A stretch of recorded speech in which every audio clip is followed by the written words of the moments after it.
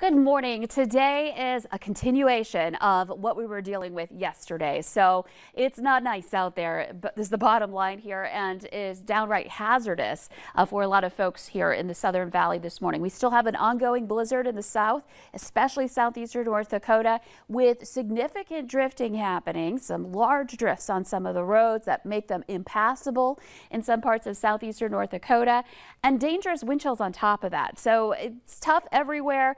But certainly the worst of it is in those areas where we have that blizzard warning in effect. And speaking of, this is Highway 13 in Verona. I've been keeping an eye on this area because the DOT cam shows a really good picture of what some of us are encountering, this drifting onto the road surface. Here's the road right here, and the drifts are just kind of going right over the road here. And in some cases, they're pretty large, 5-foot drifts getting reported on the Minnesota side. So here's a look at the latest radar.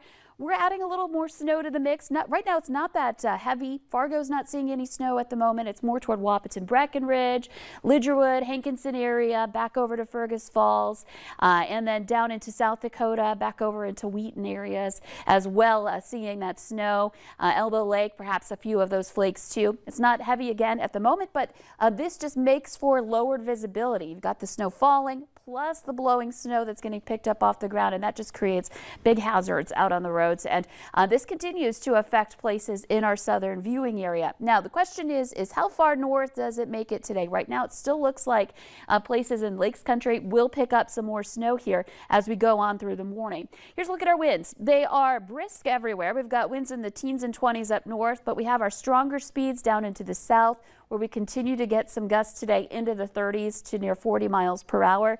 Right now, we've got a reported gust in Oaks to 36 miles per hour, and that is enough to create those whiteout conditions with the snow that we've picked up. And in Detroit Lakes, a little gust here to 18 miles per hour, visibility down also into Lakes Country, but our lowest visibility reports coming in right in that Wahpeton, Breckenridge area, back through Gwinner, back through the Oaks areas, where we're seeing the wind combined with areas that picked up, in some instances, a foot of snow or so in that region. And then, of course, on top of that, we're seeing some snowfall happening right now as well. So temperatures, it's frigid. JC has been talking about just how cold it is out there. Even without the wind, temperatures are below zero. It's 10 below in Fargo, 17 below in Grand Forks. But now let's factor in that wind we've been talking about. And wind chills are really tough. We're seeing them come down even more in Grand Forks to 47 below right now. And at that number, just a reminder here, if you're not covered up, we're talking about frostbite in 10 minutes or less. So you've got to make sure you are wearing your layers and you're covering up your skin as you step outside today. And this is an area up north where we haven't seen much snow. It's the wind chill that is your main hazard here.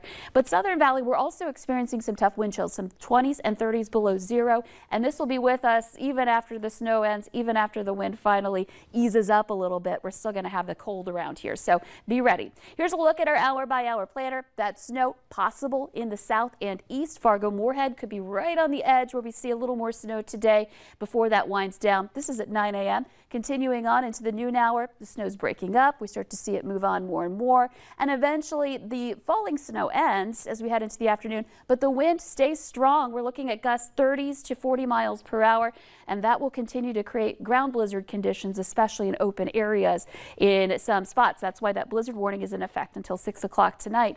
The snow's done, but the wind is not. Heading into the overnight hours, we'll watch the wind slowly come down. The skies will clear out, and tomorrow morning, we're starting off really frigid here. 8 a.m. tomorrow, teens, 20s below, wind chills could be as low as 50 below for tomorrow morning. So just brutal conditions here coming up in the forecast.